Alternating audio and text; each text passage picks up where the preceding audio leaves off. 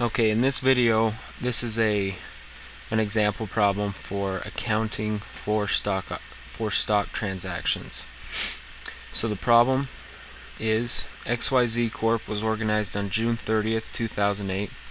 After 2.5 years of profitable operations, the equity section of XYZ's balance sheet was as follows. And as you can see here, contributed capital included common stock at $5 par. They had 500,000 shares authorized, 300,000 issued and outstanding. Paid in capital in excess of par was 1.1 million. Retained earnings was 3.6 million, and total stockholders' equity was 16.1 million. During 2011, the following transactions affected stockholders' equity.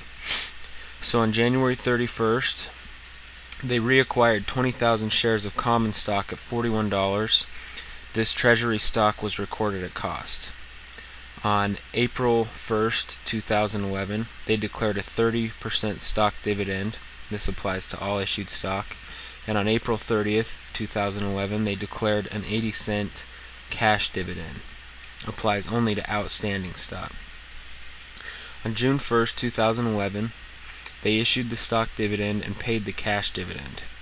And on August 31st, 2011, they sold all treasury stock at $44. So, for this January 31st, 2011 transaction, we have that right here. On January 31st, 2011, we are going to credit treasury stock for $820,000 and debit cash for $820,000. And the reason we do that is this is for the 20,000 shares that they bought back at $41 per share. Okay, so in case you couldn't see that, this is for the 20,000 shares that they bought back at $41 a share. 20,000 times 41 equals 820,000. And obviously you paid cash, so you credit cash.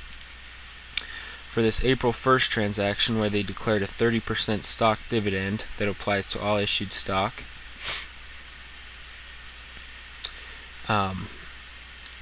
you will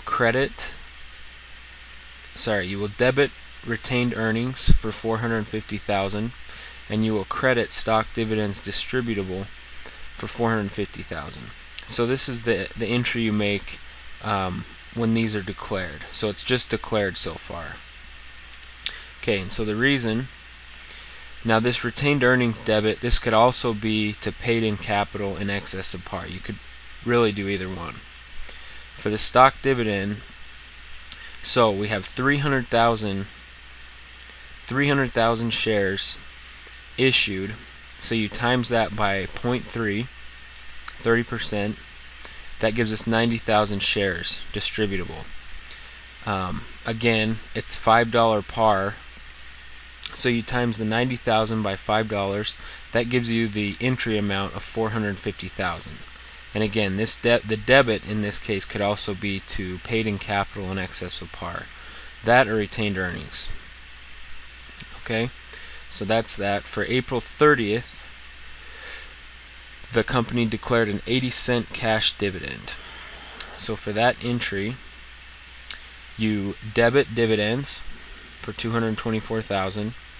You credit dividends payable for $224,000. This is pretty straightforward. 280,000 shares. Now the 280, notice, is because they did buy back 20,000 in treasury stock. So it's 280 times 80 cents, that's 224,000. This is pretty easy.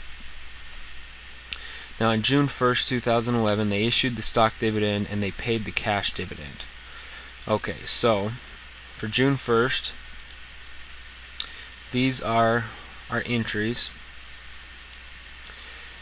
Okay, first you debit stock dividends distributable, and the reason you do that is this is for issuing the stock dividend, which was the $450,000 entry that we made on April 1st.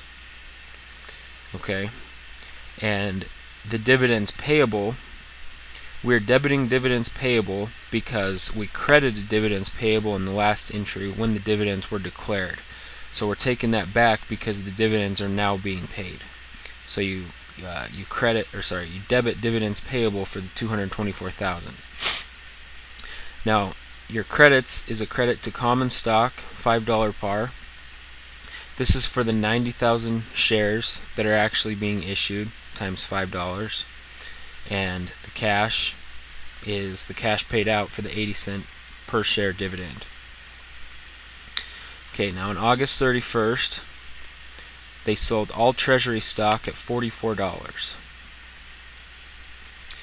So these are our entries for that. So on August 31st, we debit cash for $1,144,000. Now here you have the $20,000 original treasury shares, and when we did the 30% stock dividend, 30% of the 20,000 is 6,000, so you now have 26,000 shares of treasury stock. So that 26,000 times $44 was the share price we sold them at, equals $1,144,000. Now this, don't let this confuse you.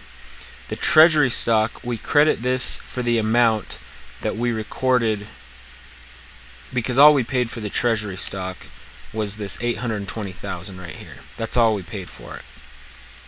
And it was recorded at cost